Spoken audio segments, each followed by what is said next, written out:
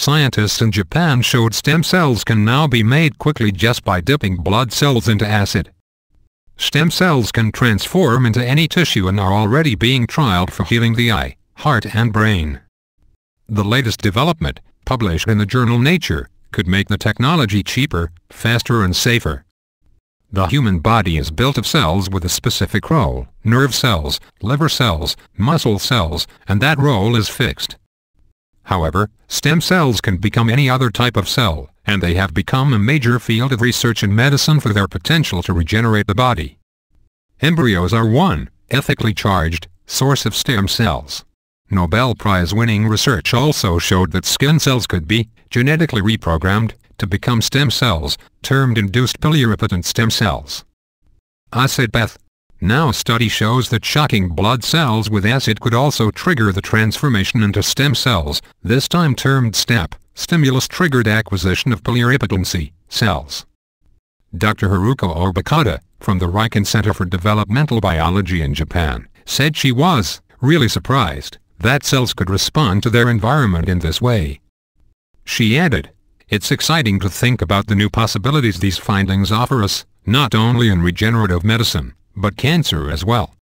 The breakthrough was achieved in mouse blood cells, but research is now taking place to achieve the same results with human blood.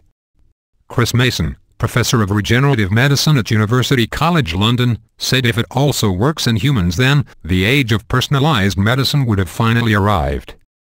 He told the BBC, "I thought, my God, that's a game changer.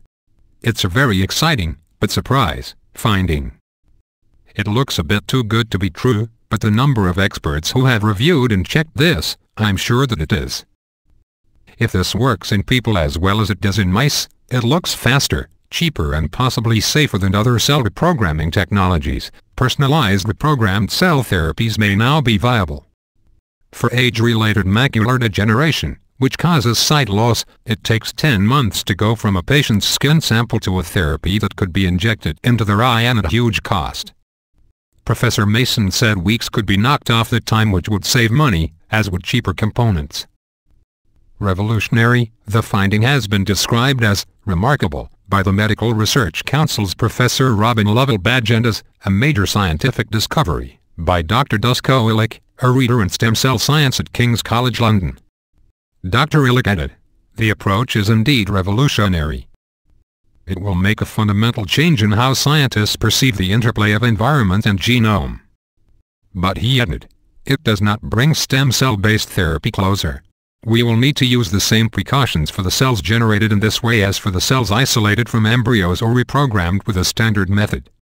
And Professor Lovell-Badge said, "It is going to be a while before the nature of these cells are understood, and whether they might prove to be useful for developing therapies. But the really intriguing thing to discover will be the mechanism underlying how a low pH shock triggers reprogramming, and why it does not happen when we eat lemon or vinegar or drink cola."